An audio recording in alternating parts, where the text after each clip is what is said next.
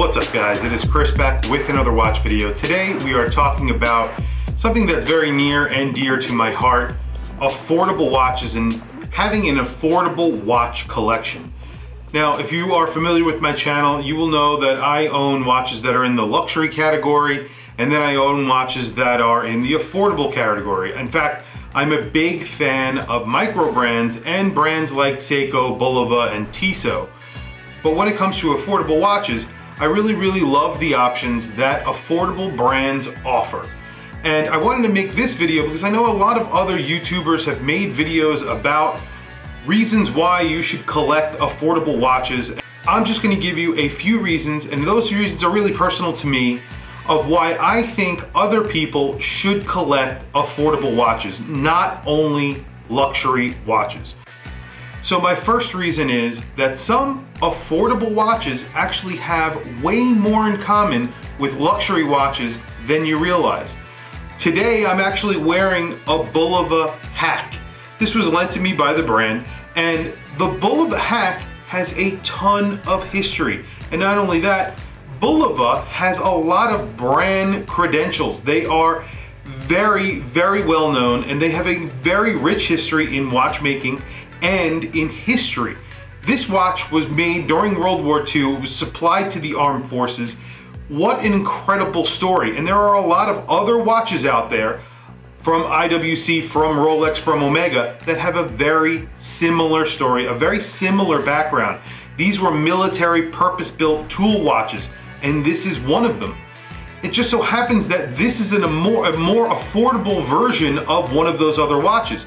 So if this was an IWC, it would be $2,000, $3,000. If it was an Omega, it would be in the same ballpark. But this watch comes in at $350. So there are watches out there that are affordable, that not only have that brand heritage, but have the history those other major luxury watches have. And you can get it for a fraction of the price. And there's plenty of examples, not only this watch. Specifically, Bulova have a lot in their arsenal. The Bulova Luna Pilot, a watch that's been to the moon, similar to the Omega Speedmaster.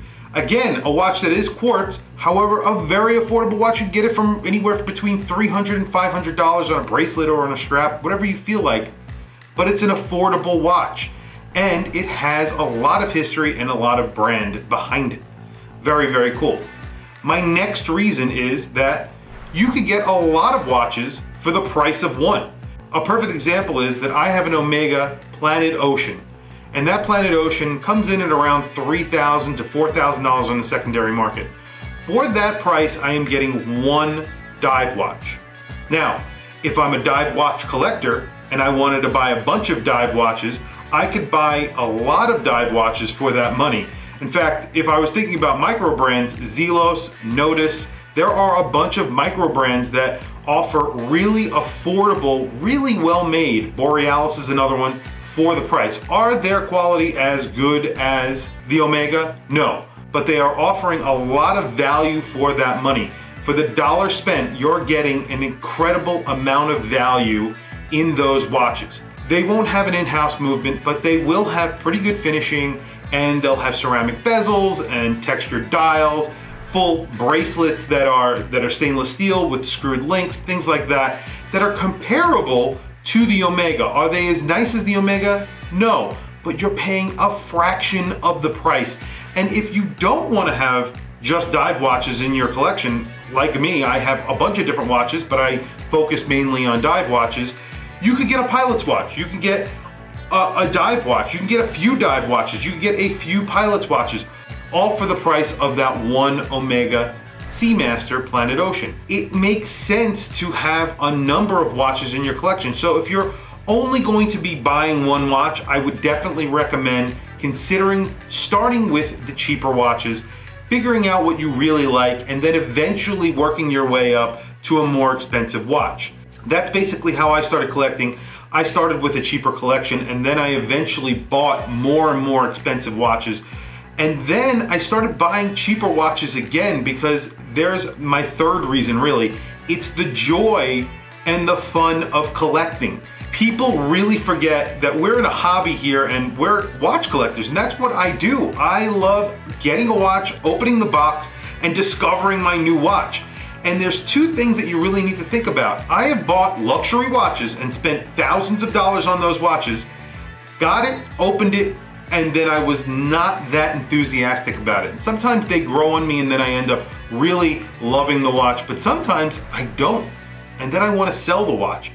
Or I just don't wear the watch and I feel bad about it. Or I lose money on the watch when I sell it and I just feel terrible.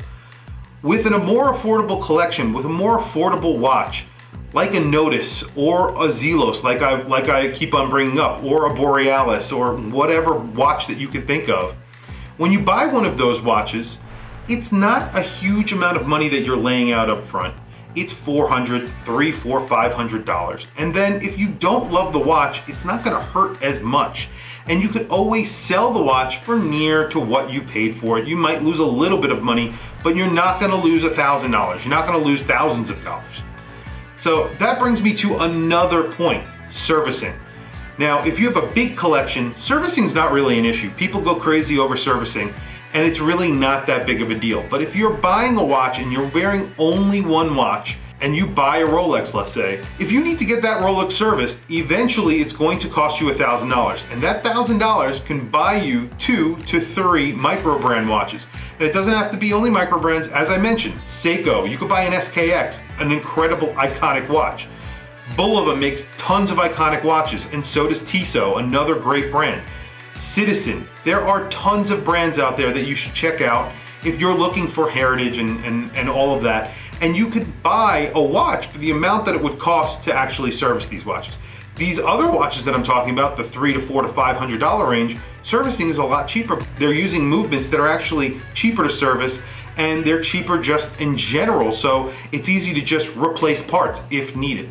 Anyway, I just figured I'd bring this up because I like to talk about these things with you guys and see what you have to say about it. I really like to hear from you guys. Tell me what you think. I want some feedback. Put some comments in the comment section below.